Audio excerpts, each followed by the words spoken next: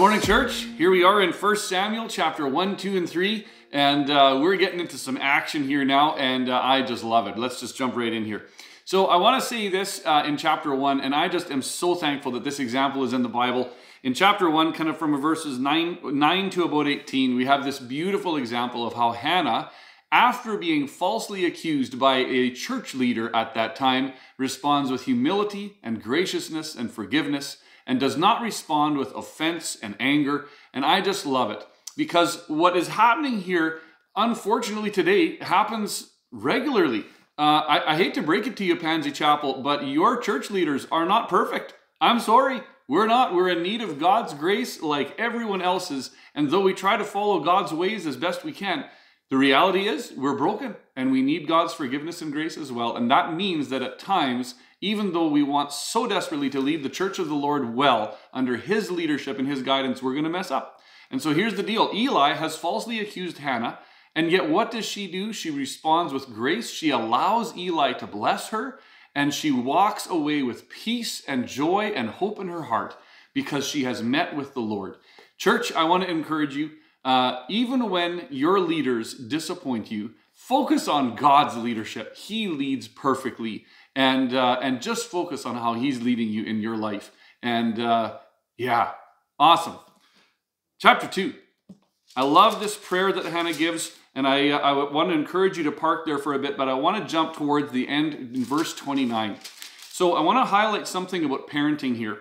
So in chapter 2, verse 29, we can see that the accusation made against Eli was that he honored his sons more than God.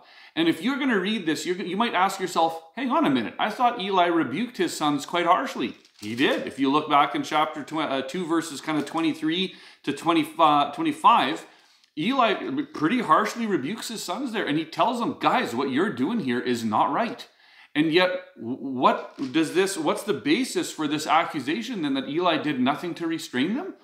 If you look ahead in chapter 3, verse 13, you can see that God is telling Samuel, Eli did nothing to restrain his sons. Church, I want to say this gently and lovingly, but as parents, there comes a time when reasoning and talking with your young children is not appropriate, and you need to take action to discipline them. There are times when children need a firm hand so that their behavior will alter to line up with God's character and what he commands in the scriptures. And I ask the question, why is that important? That is important because I'll ask this question. Is God a God who only ever speaks and reasons with us? The answer is no. There are times where God, although he often starts the discipline process that way in hopes that we will repent, there are times when God realizes we need a bit of correction in a bit of a stiffer way, and he will bring it. And if as parents, we are only ever speaking to our children, we are not setting them up to be able to then later know how God disciplines his children. And so then they will go into adulthood thinking as soon as God may discipline them and correct them, hang on a minute, this isn't what correction is supposed to look like. And they actually could fall into disillusionment or offense. Church, let's seek the Lord on this and ask the Lord this question. Father, is there anything about the way I discipline my children that you would like to speak to me about today? Seek the Lord for wisdom. James 1 is a chapter we talk about often here on these videos, and it's so important that we seek God for wisdom in this. We want to discipline lovingly, but we also want to follow how God's character disciplines, and he at times will use more than just words. All right, and then chapter 3, I want to look at something from the first 3 verses.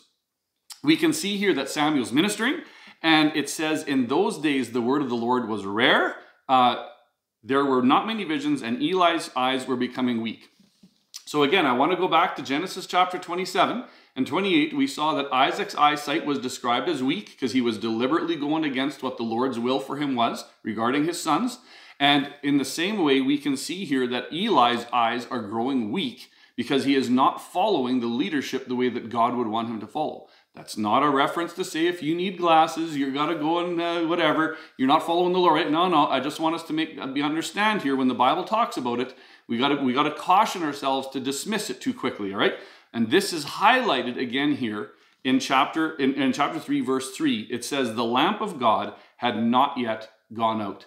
Church, that lamp was commanded by God in Exodus chapter 27. He said to Aaron and his sons, that lamp is never to go out. From evening till morning, you trim that thing and you keep it going.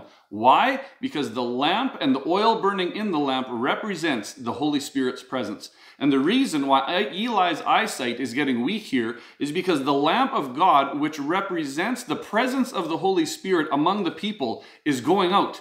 And so what would we expect to happen except that his vision is starting to wane because he is not relying on what represents the Holy Spirit. Church, we are the same way. If we are going to start not following with zeal and intentionality to seek the Holy Spirit, our eyesight, our ability to see God's direction in our lives, to hear his voice and then follow, is also going to become very difficult. And so I want to ask this question in closing.